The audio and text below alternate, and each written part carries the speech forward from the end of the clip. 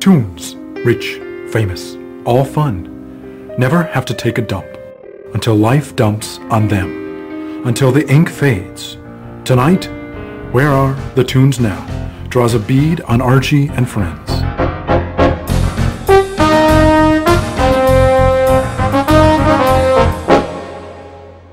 Riverdale's finest. All-American high school heaven. Hot dogs, prom dances, girls fighting over boys, high school heaven. It all seemed to fit like the honkers in Betty's bra. But there was silicone in those sweaters. Something just wasn't right. Heaven is the Murgatroyd! Be serious, please! They were screaming to get out. But no poofters allowed back then. No poofting. Buddies, yes. But buddies, exit. Stage left, even.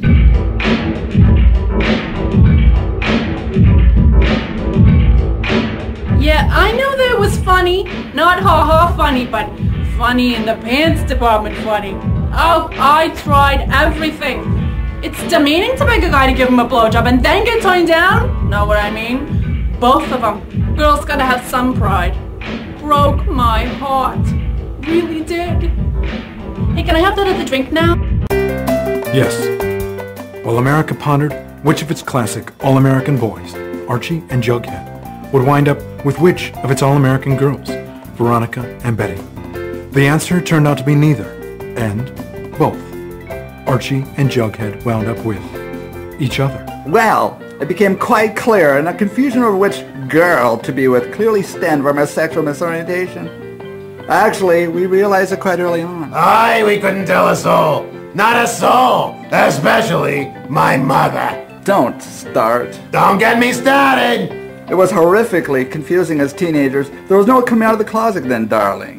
There just wasn't, and with the show and all, who could we tell? It was really so lonely, and I just wanted to be loved. Was that so wrong? At least we had each other. Yes, we did, sweetie. Yes, we did. And you know what? We still do.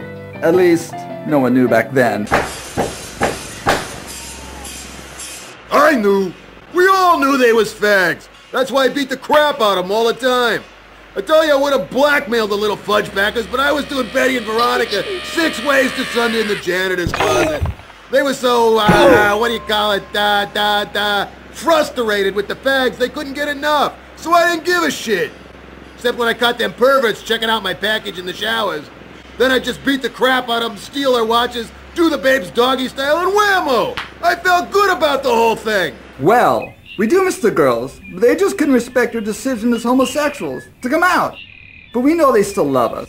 Is he dead yet? For crying out loud, I'm paying the damn probate attorneys $500 an hour just to wait outside! Pull the damn plug already! I hate the little pussy ponies. Ruined my self-esteem in high school. Got so bad I stooped Moose or whatever his name was. The herpes still flares up. Give him some crack! That'll do the trick!